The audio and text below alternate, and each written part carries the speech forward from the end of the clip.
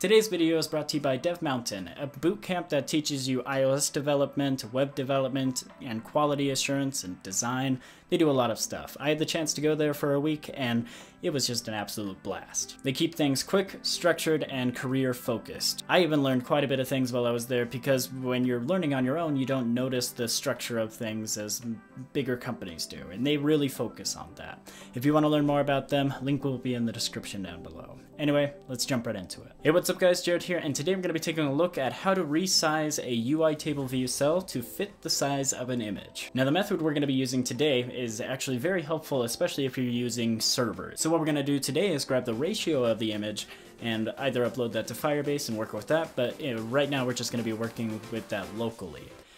But same concept applies. You grab a variable and work with that. So let's go ahead and jump right into it. Alright, so first things first, we're going to create a new Xcode project, single view application, and we're going to name it Image Sizing.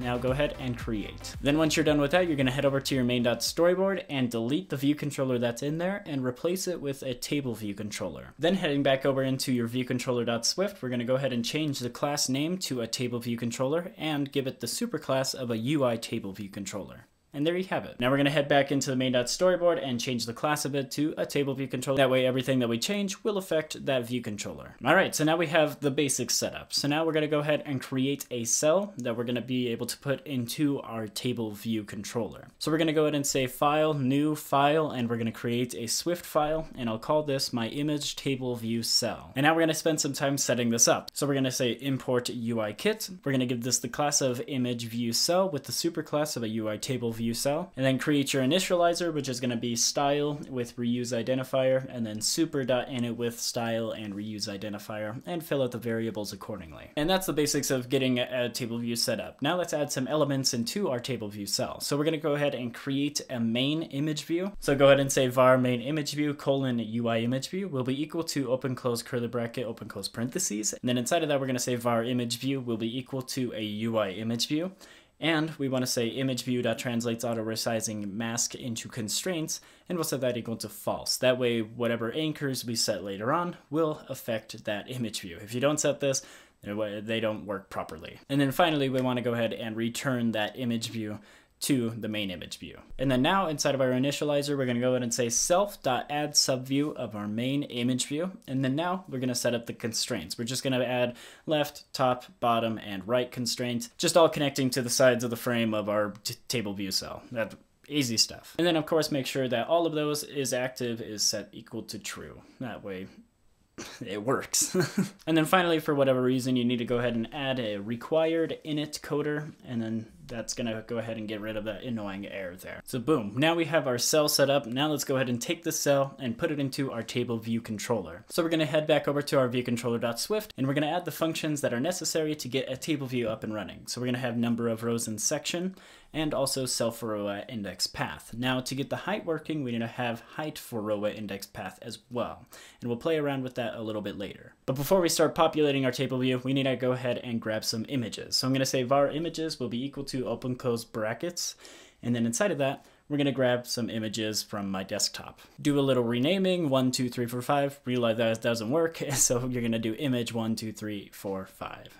There you have it. And then now heading back into our viewcontroller.swift, we're going to add those images right into those open close brackets. So just start typing in the name of your images with image literal, and you get it all working. So just list out all 5 images right there, separated with commas. So now that we have our images, we now know how many rows inside of the section we need. So we're going to go ahead and return our images.count. And now let's get that cell that we created into our table view. So before we do that, we need to register that cell with our table view. So we're going to say self.tableview.register image view cell.self with the reuse identifier of image view cell. And then now inside of the cell for row at index path, you're just going to say var cell will be equal to tableview.dequeue reusable cell with identifier, in which you're going to go ahead and grab that cell that you just registered via your identifier image view cell. And then finally, it doesn't really know that that cell that it's grabbing is going to be of that certain type of cell that we created, so there's no way that we'd be able to access the image view.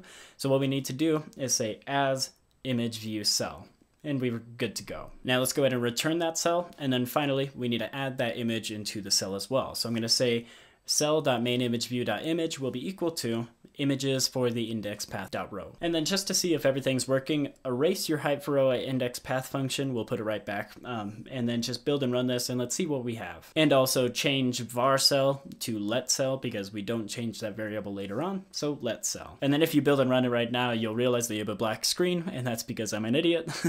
But we need to head back over to our main.storyboard and click on the TableView controller and say is initial view controller. Now we're good to go. Build and run that. And then, yeah, those images are way too big. So let's fix that. So now we can start working with the height. So go ahead, add the height for row index path function back. And now we want to create an extension for our UI view that will grab the crop ratio. So we're going to say extension UI image, func get crop ratio, and we expect a return of a CG float, open close curly bracket. And then inside of this, we're just going to say var width ratio will be equal to self.size.width divided by self.size.height. So that's just taking the image and width divided by height. We now know the image ratio. So you can think of it like this. For a normal image, it's 1920 by 1080. So if you were to take that and say 1920 divided by 1080, let me calculate this real quick. That is equal to 1.77777 and so on.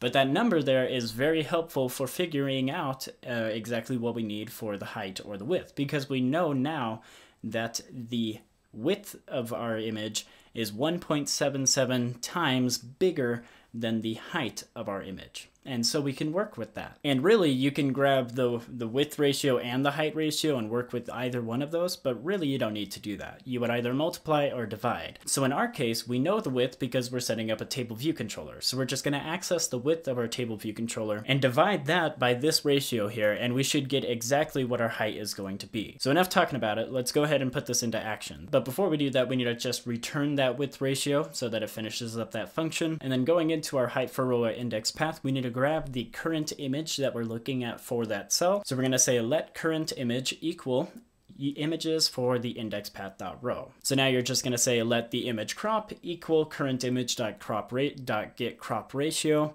And then now that's going to give you all the information you need. And then you go ahead and say return the TableView.frame.width multiplied by, this is incorrect, I'm a big dummy and I did this first, but we'll fix this later. No. I'll say I did this for testing purposes. Yeah, to show you what it was like.